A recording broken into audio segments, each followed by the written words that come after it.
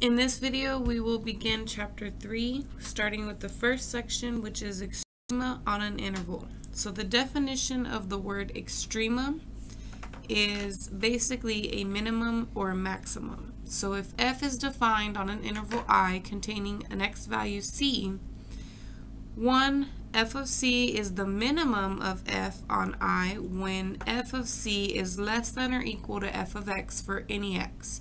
So basically this x value is less than or equal to every x value of the function in that interval.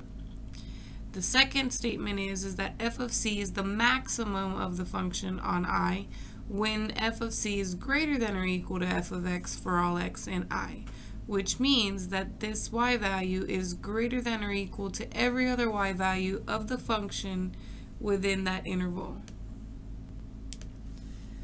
The minimum and maximum of a function on an interval are the extreme values, or also known as extrema, of the function.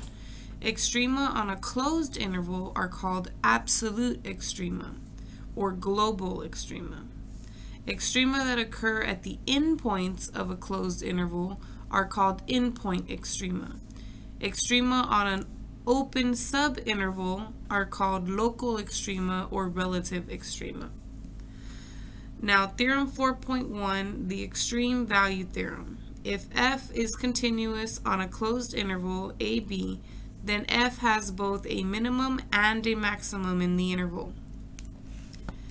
The definition of a relative extrema. If there is an open interval containing c on which f of c is a maximum, then f of c is called a relative maximum of f. Or you can say that f has a relative maximum at the point c f of c. Similarly is the case for if f of c is a minimum.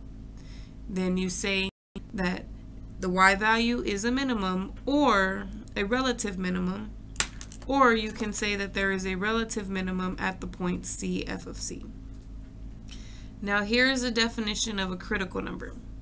Let f be defined at c. If f prime of c equals 0, or if f is not differentiable at c, which means that f prime of c is undefined, then c is a critical number of f. Therefore, to find critical numbers, we'll have a process. So it says Theorem 4.2, relative extrema occur only at critical numbers.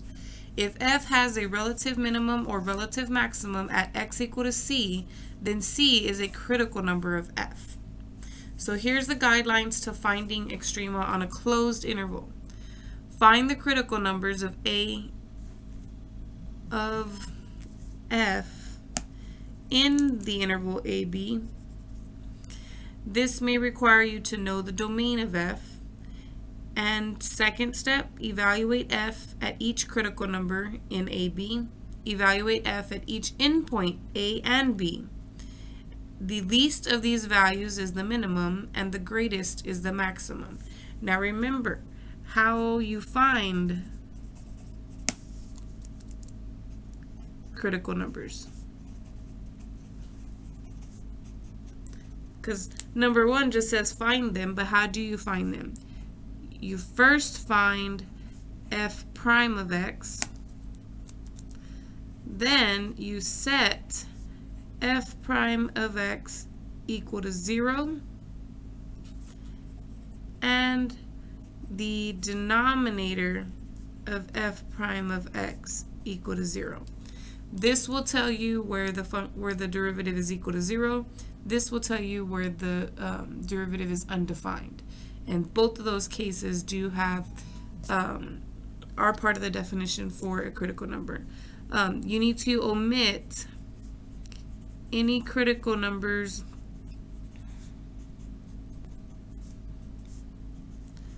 found that are not in the domain.